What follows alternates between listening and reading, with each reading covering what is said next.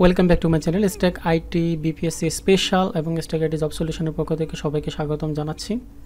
আজকে আমরা বিপিএসসির যে পরীক্ষাটি হয়েছিল এএমই অর্থাৎ অ্যাসিস্ট্যান্ট মেইনটেনেন্স ইঞ্জিনিয়ার পোস্টের বিপরীতে যে পরীক্ষাটি হয়েছিল এটা প্রিলিমিনারি পরীক্ষা। এই পরীক্ষার প্রশ্নটি আমরা সমাধান করব এবং একই সাথে আমরা আমাদের স্ট্যাক আইটি বিপিএসসি স্পেশাল বইটা পড়ছেন প্রিলিমিনারি প্রস্তুতির জন্য এবং রিটেন প্রস্তুতির জন্য, ভাইবা প্র্যাকটিক্যাল প্রস্তুতির জন্য যারা বিপিএসসি স্পেশাল বইটি পড়ছেন স্ট্যাক আইটির, তাদেরকে আমরা আশ্বস্ত করার জন্য বইয়ের যে পেজ নাম্বারগুলো সেগুলো আমরা বলে দেব যে এমসিকিউগুলো আসছে ডিপার্টমেন্টের, সেই এমসিকিউগুলো কোথায় কোন পেজে আছে সেগুলো বলে দেবে। এটাই কারণে বলবো যাতে আপনি অন্তত এতটুকু নিশ্চিত থাকেন যে বইটি পড়লে আপনারা সামনে যে পরীক্ষাগুলো আছে সেগুলোতেও ইনশাল্লাহ কমন পাবেন।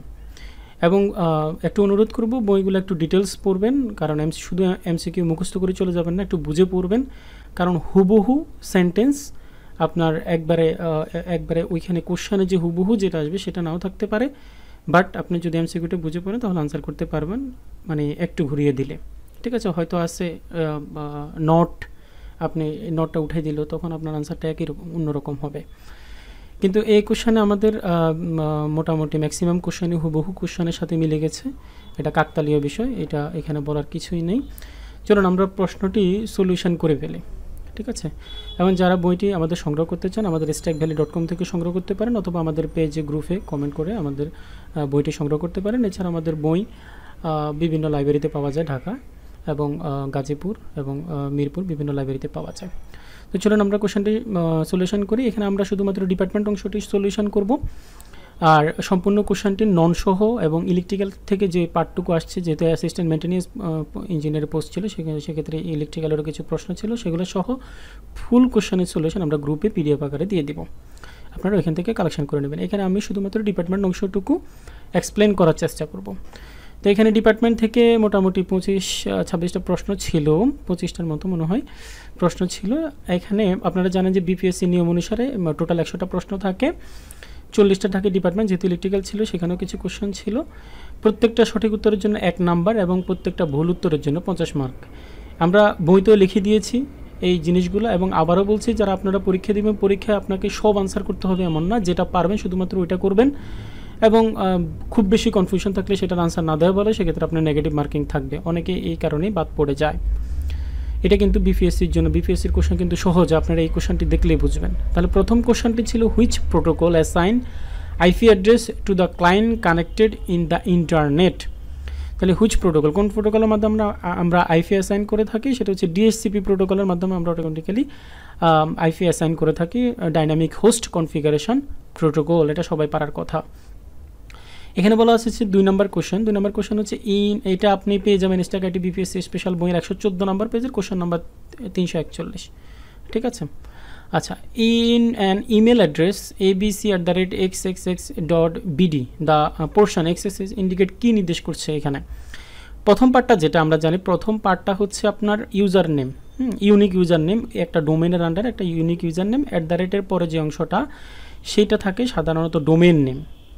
ধরুন আমাদের stackvalley.com, তাহলে স্ট্যাক ভ্যালি হচ্ছে আমাদের ডোমেন নেম, তাহলে এখানে xxx হচ্ছে ডোমেন নেম, .bd হচ্ছে টপ লেভেল ডোমেন। ঠিক আছে, তাহলে এখানে আনসারটা হবে ডোমেন নেম, অপশান ক। তাহলে এটা আপনারা বইতে পেয়ে যাবে, বিভিন্ন জায়গায় কোশ্চেনটা পাবেন এবং ডিটেলসও পাবেন 893 পেজে। এছাড়া স্ট্যাক আইটি বিপিএসসি স্পেশাল বইয়ের 90 নম্বর পেজের কোশ্চেন নাম্বার 756 এখানে পেয়ে যাবেন।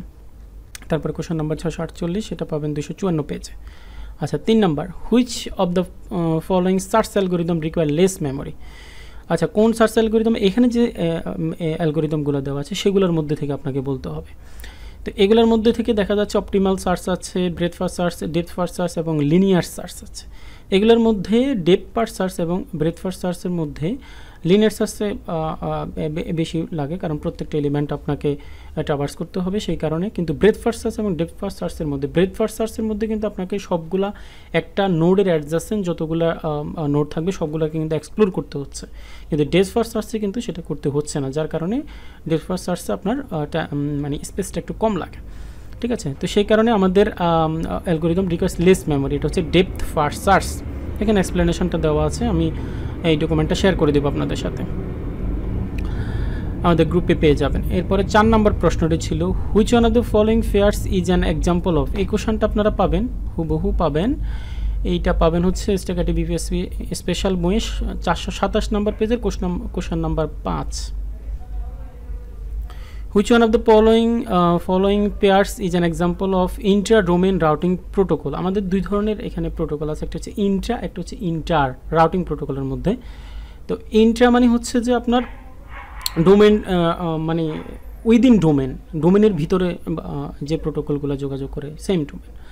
আর ইন্টার ডোমেনটা যেটা করে উইদিন ডোমেন এবং আউটসাইড দ্য ডোমেন, অর্থাৎ ডোমেন টু ডোমেনও কিন্তু কমিউনিকেশন কাজ করে। তো সেই জন্য এই ওপেন শর্টেস্ট পাথ যেটা এই অ্যালগোরিদম এবং রিফ এই দুইটা হচ্ছে যে আপনার ইন্ট্রা এর ক্ষেত্রে কাজ করে। সো এটা আপনারা পেয়ে যাবেন হচ্ছে স্ট্যাক বিপিএসসি স্পেশাল বই 114 নম্বর পেজে কোশ্চেন নাম্বার 341। আচ্ছা, এখানে আছে হচ্ছে an organization is granted a block, one address is 2.2.2.64/20। তাহলে এখানে একটা অ্যাড্রেস দেওয়া আছে, এখন বলা আছে যে দ্য অর্গানাইজেশন নিড 10 সাবনেট, 10টা সাবনেট দরকার। তাহলে 10টা সাবনেট যদি দরকার হয় তাহলে এই 10টা জন্য কতগুলো বিটের প্রয়োজন? আমরা যদি লিখি 2 টু দি পাওয়ার 3 মানে কত 8, 2 টু দি পাওয়ার 4 মানে কত 16। তার মানে মিনিমাম আমাদের 4টা বিট কিন্তু আমার প্রয়োজন হচ্ছে। যদি আমি আমার যে বর্তমান যে নেটওয়ার্কটা আছে, অ্যাড্রেসটা দেওয়া আছে, সেই অ্যাড্রেস থেকে যদি আমরা আরও এক্সট্রা আমাদের কয়টা 10টা সাবনেট যদি বের করতে চাই তাহলে মিনিমাম আমাকে কয়টা নিতে হবে? 4টা বিট নিতে হবে। তাহলে 4টা বিট নিলে এখানে আছে /20, তাহলে যোগ 4 ইকুয়াল টু হচ্ছে 24। তাহলে /24 হচ্ছে খ নাম্বার হচ্ছে সঠিক উত্তর। এটার আপনারা হুবহু পেয়ে যাবেন স্ট্যাক বিপিএসসি স্পেশাল বই 177 নম্বর পেজের question number 1660। Stack is also called, এই স্ট্যাককে আমরা বলে থাকি কি, স্ট্যাকে কি হয়, যেটা সর্বশেষ এলিমেন্ট যেটা সেটাকে আমরা প্রথমে আউট করি। তাহলে লাস্ট ইন ফার্স্ট আউট, এটা বিভিন্ন জায়গায় পাবেন। এটা একটা কমন কোশ্চেন, এটা 577 নম্বর পেজের question number 1, question number page number 4-এও পাবেন এটা। আচ্ছা, এরপর হচ্ছে 7 নম্বর প্রশ্ন which one of the following algorithm can not be designed without recursion. অর্থাৎ একটু খেয়াল করবেন, এখানে অনেকে ভুল করবে যে ক্যান নট বি ডিজাইন করা যাবে না। হ্যাঁ, রিকারশন ছাড়া ডিজাইন করা যাবে না। ফিবোনাকি সিরিজ আমরা রিকারশন ছাড়াই ডিজাইন করতে পারি। টাওয়ার অফ হ্যানয় কিন্তু রিকারসিভ ছাড়া ডিজাইন করা যায় ইটারেটিভলি। সো তার মানে হচ্ছে যে এটাও না, এটাও রিকারসিভলি ডিজাইন করা যায়, এটাও রিকারসিভলি ডিজাইন করা যায়। তার মানে এখানে আছে যে বোথ, মানে ক্যান নট বি ডিজাইন কোনোটাই, বোথ মানে কি দুইটাই ডিজাইন করা যায় না, ঠিক আছে, কিন্তু দুইটাই ডিজাইন করা যায়, তাহলে বোথও হবে না, তাহলে নান। আনসার হচ্ছে নান। তাহলে কোশ্চেন একটু কেয়ারফুলি পড়তে হবে। An example of হাইরার্কিক্যাল data structure, হাইরার্কিক্যাল, হ্যাঁ, মানে এরকম। তো এরকম কি ট্রি, এরকম হচ্ছে ট্রি। সো এই কোশ্চেনটা পেয়ে যাবেন স্ট্যাক বিপিএসসি স্পেশাল বই 443 নম্বর পেজের question number 5। There must not be any partial dependency not be any কোনো partial dependency থাকবে না। which of the following normal forms holds this condition? কোন এখানে দেওয়া আছে first normal form, second normal form, third normal form এবং বয়েস code normal form. এই ফর্মগুলোর মধ্যে কোনটাতে পার্শিয়াল ডিপেন্ডেন্সি থাকে না? আমরা জানি এটা আপনারা থিওরি অংশে পেয়ে যাবেন 647 নম্বর পেজের।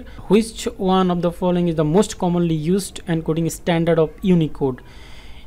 ইউনিকোডের অনেকগুলো ফরম্যাট আছে, 8, 16, UTF-8, 8, 16, 32 এরকম বিভিন্ন ধরনের ফরম্যাট আছে। তার মধ্যে সবচেয়ে বেশি ব্যবহৃত হচ্ছে UTF-8।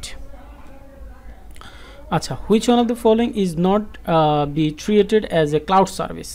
কোনটা ক্লাউড সার্ভিস হিসেবে ব্যবহার হয় না? এখানে আমরা যদি একটু খেয়াল করি ক number, A VM rented from open stack based organisation. আমরা যদি ভিএম যদি রেন্ট করি তাহলে এটা কিন্তু আপনার ক্লাউড সার্ভিস হতে পারে।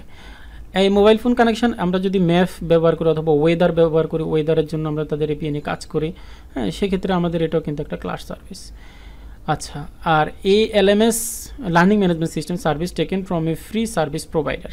তাহলে আমরা যদি একটা এলএমএস এবং ফ্রি সার্ভিস প্রোভাইডার থেকে নিই, এটা কিন্তু আর হচ্ছে an web portal hosted for public service commission.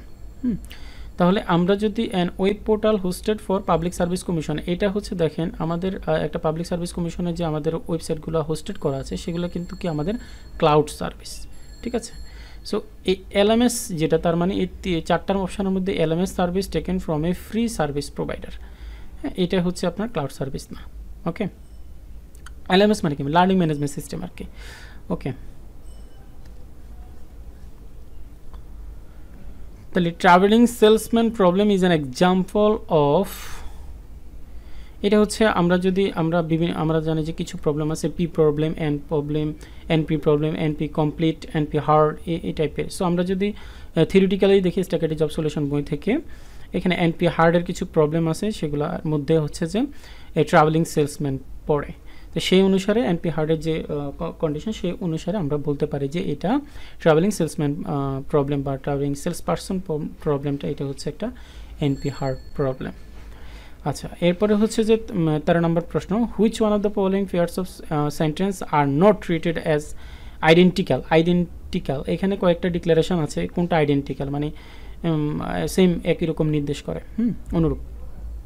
তাহলে ফুট ইন্টিজার আই, এটা আর এটা সেম, আমরা এটাকে এভাবেও লিখতে পারি, এভাবেও লিখতে পারি। আমরা খ নাম্বার দেখি, A I equal to 5, I equal, এটা কি দুইটা কি সেম কিনা খেয়াল করেন। A I equal to 5 R I equal to 5, এটা কি সেম? কখনোই সেম না, দুইটা ভিন্ন জিনিস। এটার অ্যারের নাম হচ্ছে এ, এটার অ্যারের নাম হচ্ছে আই, এটার ইন্ডেক্স নাম্বার হচ্ছে এ, এটার ইন্ডেক্স নাম্বার হচ্ছে আপনার এ, তাহলে এটা কিন্তু সেম না, ঠিক আছে, ট্রিটেড অ্যাজ। তো তাহলে আনসার হচ্ছে খ। Which one of the following pairs is an example of routing protocol? Example of routing protocol, কোনটা রাউটিং প্রোটোকলের এক্সাম্পল? আমরা যদি খেয়াল করি, আলোহা, এসএমটিপি, এটা মেল ট্রান্সফার প্রোটোকল, বিজিপি এবং রিফ, এটা হচ্ছে routing protocol. Border gateway protocol এবং রাউটিং ইনফরমেশন প্রোটোকল, এটা হচ্ছে রিফ যেটা। আচ্ছা, ওএসপিএফ এটা শর্টেস্ট পাথ, এফটিপি, এসএমটিপি এটা ইমেল। সো আমাদের অপশন খ হচ্ছে রাইট আনসার, ঠিক আছে। এখানে কিছু রাউটিং প্রোটোকলের উল্লেখ করা আছে, রিফ, রাউটিং ইনফরমেশন প্রোটোকল, তারপরে gateway protocol, ইআইজিআরপি, OSPF, e-GP, BGP, ISIS. ওকে, এরপর হচ্ছে 15 নম্বর প্রশ্ন, which one of the following data structure follows the LIFO principal? LIFO principal, last in first out, এটা একবার ওইভাবেই দিয়েছে, মানে স্ট্যাক কি আর এখন দিয়েছে লিপোটা কি, তাহলে স্ট্যাক আনসার। এটা আপনারা পেয়ে যাবেন স্ট্যাকের বিপিএসসি স্পেশাল বইয়ের পেজ নাম্বার 4 এর question number 26। If we have a very small amount of additional memory but a large amount of its number of item to sort, which one of the following sorting algorithm should be used? অর্থাৎ এখানে বলা হচ্ছে যে আমাদের যদি memory যদি small amount of থাকে এবং আমাদের যদি লার্জ অ্যামাউন্ট অফ নাম্বার থাকে যেটাকে আমাদেরকে সর্টিং করতে হবে, সেক্ষেত্রে আমাদের কোন অ্যালগোরিদমটা বেস্ট হবে, সেই অনুসারে আমাদের এখানে যে অ্যালগোরিদমগুলো দেওয়া আছে, এই অ্যালগোরিদমগুলোর মধ্যে আমাদের মার্জ সর্টটা বেস্ট রেজাল্ট দেবে ফর লার্জ ডাটা, ঠিক আছে। কুইক সর্টও দেখ, যেহেতু এখানে নেই, তাহলে এখানে দুইটার মধ্যে হচ্ছে যে মার্জ সর্টটা এখানে বেস্ট আনসার দেবে। ওকে, which one of the following pairs is an example of, এটা আপনারা পেয়েছেন মিস্টার আইটি বিপিএসসি স্পেশাল বইয়ের 504 নম্বর পেজে question number 8। Which one of the following pairs is an example of transport layer protocol of the ওয়াইসআই model? ওয়াইসআই মডেলের transport লেয়ারের প্রোটোকলগুলো কোনটা? Transport লেয়ারে UDP এবং টিসিপি, এই দুইটা প্রোটোকল কাজ করে ট্রান্সপোর্ট লেয়ারে। তো এইটা আপনারা স্ট্যাকেটি বিপিএসসি স্পেশাল বইয়ের 127 নম্বর পেজের কোশ্চেন নাম্বার 670 পেয়ে যাবেন। এছাড়া বিভিন্ন জায়গায় পাবেন, কোশ্চেন পেজ নাম্বার 679 এর কোশ্চেন নাম্বার 4 পেয়ে যাবেন। How long is an IP version 6 এর কত বিট আর কি? আইপি ভার্সন 6টা এটা 128 বিট, এটা বিভিন্ন জায়গায়, এটা একটা কমন কোশ্চেন, এটা বিভিন্ন জায়গায় পেয়ে যাবেন স্ট্যাকেটি বিপিএসসি স্পেশাল বইয়ের page number 2 question number 7। What is an artificial intelligence? স্ট্যাকেটি BPSC special বইয়ের 427 নম্বর পেজে কোশ্চেন নাম্বার 1 পেয়ে যাবেন। এটা একবারে আর্টিফিশিয়াল ইন্টেলিজেন্সের প্রথম কোশ্চেনটায়। আর্টিফিশিয়াল ইন্টেলিজেন্সি মানে হচ্ছে কি মেকিং এ মেশিন ইন্টেলিজেন্ট, একটা মেশিনকে ইন্টেলিজেন্ট করে তোলা, এটাই হচ্ছে আর্টিফিশিয়াল ইন্টেলিজেন্সির লক্ষ্য। 20 নম্বর প্রশ্ন হচ্ছে ইপি প্রসেসর হ্যাজ 8 বিট, যদি 8 বিটের আমরা যদি চিন্তা করি 8 বিটের একটা register, what is the value of 111? এখানে 8টা 1 আছে, এটা represented in twice complement form, এই নাম্বারটা হচ্ছে টুয়াইস কমপ্লিমেন্ট ফর্মে আছে, তাহলে এটাকে যদি আমরা ডেসিমেলে কনভার্ট করি তাহলে কি হবে? 255 - 1 256 এত। তাহলে এটাকে যদি আমরা ডেসিমেলে যদি করি তাহলে আমাদের সর্বশেষ বিট টুয়াইস কমপ্লিমেন্ট হিসাব করা হয় এভাবে, 8 বিট, হ্যাঁ, -256 যোগ তারপরে বিট কত? 256 128 যোগ 64 যোগ 32 যোগ 16 যোগ 8 যোগ 4 যোগ 2 যোগ 1। তো এটা ক্যালকুলেশন করলে -1 আসে, তাহলে আনসার হচ্ছে -1। টয়েস কমপ্লিমেন্ট কি সেটা যদি বুঝতে সমস্যা হয় তাহলে অবশ্যই আমাদের বই দেখতে পারেন অথবা ইউটিউবে টিউটোরিয়াল দেখতে পারেন, ঠিক আছে। এইটা আমাদের বই দেখলে ক্লিয়ার হয়ে যাবে অথবা আপনি ইউটিউবে টিউটোরিয়াল দেখলেও ক্লিয়ার হবে। In which of the following graph can be apply topological sort? হ্যাঁ, কোন গ্রাফে আমরা টপোলজিক্যাল সর্ট অ্যাপ্লাই করতে পারি? এটা ডাইরেক্টেড অ্যাসাইক্লিক গ্রাফ। এটা আপনারা পেয়ে যাবেন স্ট্যাক আইটি বিপিএস স্পেশাল বই 420 নাম্বার পেজের কোশ্চেন নাম্বার 931, এখানে পেয়ে যাবেন। Which mode of memory access is the ফাস্টার? হ্যাঁ, এখানে যেগুলো দেওয়া আছে reference pointer, double pointer, DMA হচ্ছে যে ফাস্টার, কারণ এটা কি করে, DMA data transfer scheme CPU does not participate. Data are directly transferred between an input output device to memory or memory to input output device. এই কারণে এটা ফাস্টার স্কিম, ঠিক আছে, ডিরেক্টলি ট্রান্সফার করে। তাহলে 23 নম্বর প্রশ্নটা হচ্ছে which one of the following is connected with managed switch? হ্যাঁ, ম্যানেজড সুইচের ক্ষেত্রে আমরা কোনটা সঠিক আর কি? It can configure each port differently and make villain. It can manage traffic like a router. হ্যাঁ, এটা আসলে ট্রাফিক ম্যানেজ করে, এই ম্যানেজ সুইচটা রাউটারের মতো। যে manage switch should be used on any network or segment of A network where the traffic has to B maintain, monitored and controlled. এই জন্য অপশান খ হচ্ছে right answer. Which one of the following number is the next sequence number of 77 in octal number system? এইটাকে যদি আমরা ডেসিমেলে convert করি এই octal নাম্বারটাকে, এবং তারপরে যে নেক্সট নাম্বারটা পাবো সেটাকে যদি আমরা আবার অক্টালে কনভার্ট করি, তাহলে এই যে 100 হচ্ছে নেক্সট নাম্বার। ওকে, 100 হচ্ছে next number. Which one of the following is not in connection with blockchain technology? কোনটা ব্লকচেনের সাথে? পেয়ার টু পেয়ার মানে হচ্ছে blockchain, pair two pair social network, distributed মানে ব্লকচেন ডিস্ট্রিবিউটেড লেজার।